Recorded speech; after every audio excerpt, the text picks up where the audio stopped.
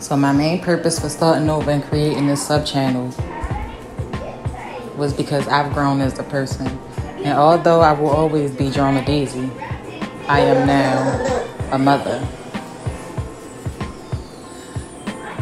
There's a lot of things that come with being a mother. You have to figure out how to remain true to yourself.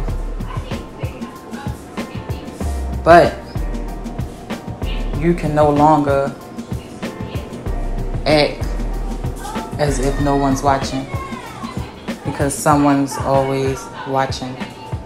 And as creepy as that sounds, it's adorable, because it's like, now I will never be alone again.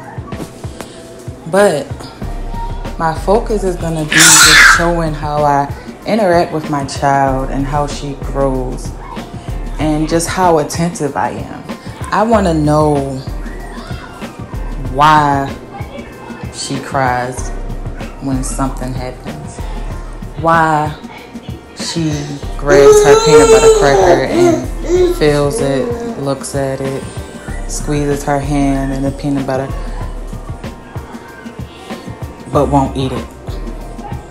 And instead of just being like, oh, she don't like peanut butter crackers, I come up with shit in my head like, okay, I got an idea.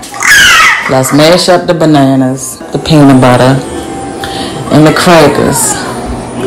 Roll that shit into little balls, and maybe she'll eat it that way.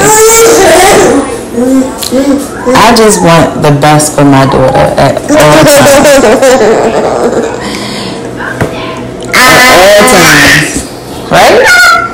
Because she's my best friend. I know that there's a lot of women who don't have the best relationship with their mother. They may feel like they favor their brothers more, or in some cases it's a competition. It's common. I had a rocky relationship with my mother. We grown and moved past it. She wasn't the worst mother, because some mothers is like crazy. You feel me? My mother was a good mother. My mother was a strong mother.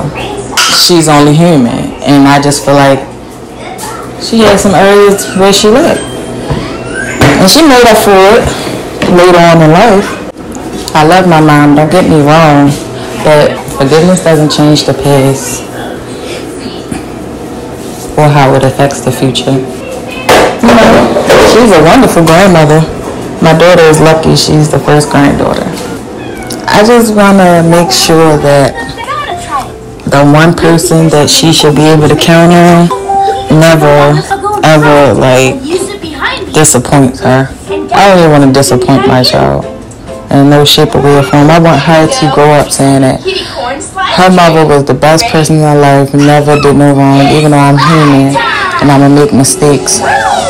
But I'm going to make sure that she knows how apologetic I am for anything that ever unintentionally hurts her.